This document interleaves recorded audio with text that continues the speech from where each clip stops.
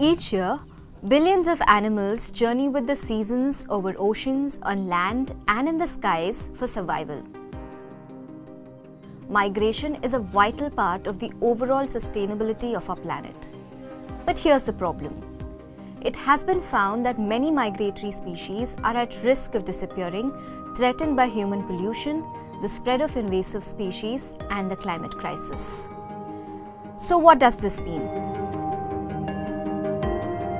According to the first UN expert assessment, more than a fifth of migratory species under international protection are threatened with extinction, including nearly all nomadic fish, which play a vital role in pollination and maintaining woodlands.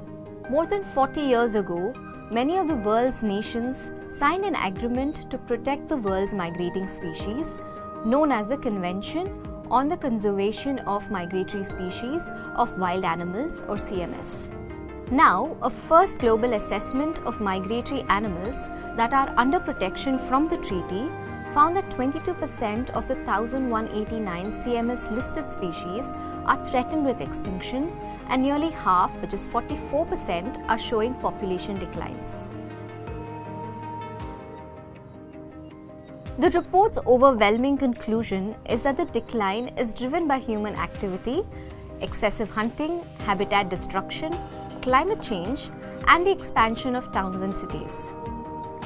3 in 4 species are affected by habitat loss, 7 out of 10 are affected by overexploitation, which includes intentional killing of species through hunting or poisoning, as well as bycatch. People might not realize that whales, lions, gorillas, giraffes, and many birds are migratory species.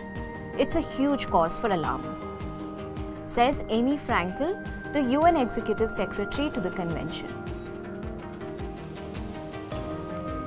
The report also sheds light on illegal wildlife trade, noting that anywhere between 11 and 36 million birds are illegally killed or captured annually in the Mediterranean region. However, some species have seen their populations climb thanks to conservation efforts. The South Atlantic population of humpback whales, which was numbered at 450 in the mid-1950s, are now estimated to be more than 25,000. Emphasizing the importance of conservation and the recovery of lost population, here are some of the recommendations given by the report. Establish key biodiversity areas on the migration pathways.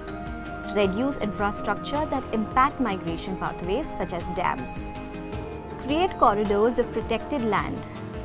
Ensure restoration of at least 30% of degraded land and marine areas. Map migration corridors to protect animals from human activities. The new report is further being discussed at the ongoing 14th meeting of the Conference of the Parties to the Convention on the Conservation of the Migratory Species of Wild Animals in Uzbekistan to discuss how to better protect the world's migratory species.